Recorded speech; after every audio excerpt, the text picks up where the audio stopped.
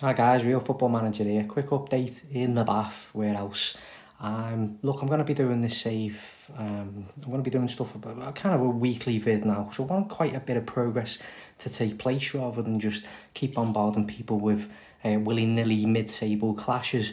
But that's the current progress. So towards the end of the season, that's the system. It's the system I'm staying with. I do love it. It creates chances. It's been solid because I know this team is generally a national north team on the field, and it's finished mid-table. It's high risk, it's got the defence, so we do concede on the break, long balls and stuff like that, pacey strikers. Bobby Carroll has been immense, and we changed position, and we were in horrendous run of form, and you know, I think we changed his position from about 28 games, 27 games, and he never scored. I think he'd scored one and no real assists. Since I moved him inside forward, he's been a revelation, and as you can see, he's completely unfamiliar there. And I have got him training there to see if he can become more familiar. And he says he doesn't like it, but he's still giving it a go, blah, blah, blah. But look, this is the save, guys. You know what it's about. I've had to let players go. If a bid comes in, look at Bailey Ty Edmondson now. If we still had him, monster player. We've had to let go Kieran Loach, which I was devastated about. Again, is another cheap one, 50k. He's now worth 550. And look how good Nat Collett is becoming.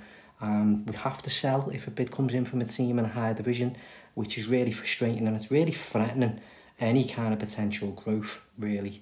And the money's not that great. But here's the run of form I've been getting on. I mean, we had an absolute disastrous run of form since I last seen you, and we went to Newcastle away in the cup. Expected results, considering we were down to 10 men after 10 minutes. It was horrendous, but I noticed we actually won the battle for possession.